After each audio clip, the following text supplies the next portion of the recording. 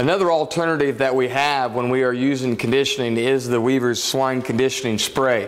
This is a really easy to use application being out of the aerosol can and does a really good job of helping condition and put shine onto show pigs. It is another product that needs to be used on a daily basis, but it also is a really good product to use morning of show. Even on those no oil shows, early morning use of this product is still very good and acceptable to use. It's just a product that goes on very light. You get a foaming sensation to it. You can use this on white hogs, black hogs, red hogs, whatever. Really goes on, has an appealing look to it as it goes on. Spraying it on and then just lightly brushing this product in. Don't have to overbrush here, but just getting it brushed in will help condition that skin.